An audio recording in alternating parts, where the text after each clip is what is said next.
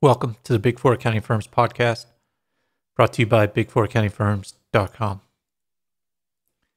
Now, in today's podcast, I wanted to discuss news of more layoffs, not necessarily at the Big Four accounting firms, it's at Grant Thornton. But Grant Thornton has announced that they will lay off 300 people in the United States, and this news came out on Wall Street Journal. And they're going to lay off 300 people, and that's roughly 300. That's roughly 3% of the workforce in the United States. Grant Thornton has 9,000 people in the U.S. and 68,000 globally, according to the Wall Street Journal.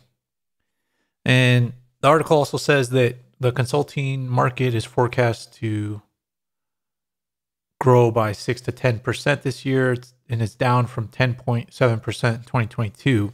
Now, I don't know if I buy that, because if that was the case, then why would Grant Thornton be laying people off? And the article also reminds us that EY has already laid off 3,000 people after their failed split up. And then KPMG will supposedly lay off several hundred people, or they laid off several hundred people in February. And Grant Thornton identified these people due to pockets of underutilization. And I think they also said that it's going to be focused in the deals area. And most companies are laying off people in consulting that focus on M&A because those deals just aren't happening anymore. The speed of the growth of deals is not happening anymore as interest rates go up. And also people are uncertain about the environment. On one hand, in the market, you have everybody talking about AI and how AI is going to solve every single issue and just generate endless amounts of revenue. On the other hand, you have companies that are cutting down and just laying off tons of people. I think Goldman Sachs and other investment banks are going to have another round of layoffs pretty soon just because there's not M&A deals happening. There's other companies. A lot of retailers are laying people off, in at least in their corporate segments. There's companies like Disney laying people off. There's just a lot of companies out there that you see layoffs every single day, but the market keeps going up too. And that's the other thing, is that Grant Thornton said that they're going to keep an eye on the market to see where things are before they move forward with any more layoffs. But if that was the case, then they wouldn't have necessarily had to lay people off because the market's been doing well. It's just certain segments aren't even moving. Private equity, M&A, just not doing well as they were. And a lot of them have just completely shut down. So, I think we're going to see more layoffs. It's hard to tell with the accounting firms because they could also do hiring freezes, and I think a lot of them are doing that. But there's a lot of things going on in the world right now, and especially with AI, you'd think that the Big Four accounting firms have a lot more that they could do there. As far as consulting around that area of how to implement AI, and you can maybe move some of these people over. But the other problem too is whenever there's a downturn in the economy, a potential downturn, Big Four use that as an excuse to just lay people off that they've been meaning to lay off.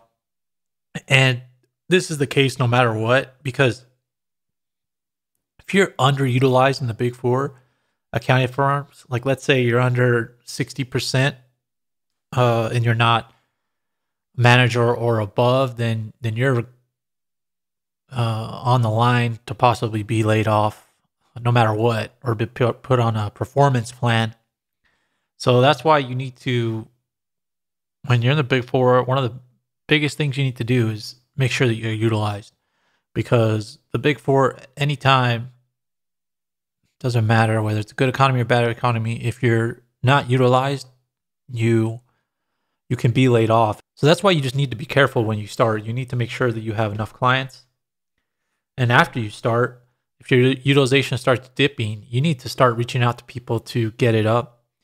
You need to figure out how you're going to get it up, or you just need to leave yourself. Otherwise, they're going to end up laying you off. And it is difficult to meet your utilization goals and stay under budget on your clients, but you just have to manage that. Otherwise, you're going to be at one of these firms getting laid off. And if you're sitting at the big four accounting firms or any accounting firm and you're at 50% or less utilization, you should leave.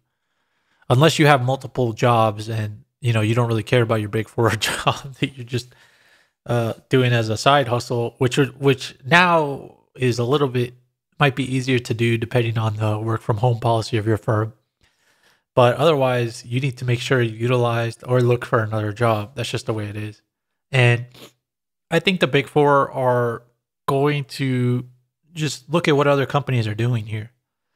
They're going to feel comfortable laying people off as long as other people are laying people off.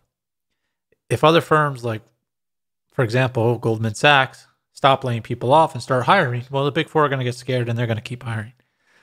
A lot of the big four are copycats. They read the Wall Street Journal. These accounting firms read the Wall Street Journal. They see the layoffs. And so they're like, hey, there's a good chance for us to jam a bunch of layoffs through of people we don't like. Because that's another thing is that we saw with E&Y where they said they had record retention, meaning people weren't leaving the firm. So in times like these, the big four are going to use the layoff excuse to lay off people that they don't want, just so the partners can maintain their paychecks, But there's plenty more to come from this, I'm sure. Who knows whether we're going to get a recession, a global recession, U.S. recession. It still remains to be seen. Based on earnings right now, it doesn't necessarily look like that in the next quarter, but we will have to keep an eye on that. And based on where that ends up, we'll see where the layoffs end up. But we supposedly don't have a recession right now, and we're getting plenty of layoffs. So there's just a lot more to come on that. And I think there's going to be more in the accounting industry as well. I don't know if I buy the AI hype just yet. We'll have to see how that goes. But we'll talk about more of that in another podcast. So make sure to subscribe and check out the show notes. Thanks for listening.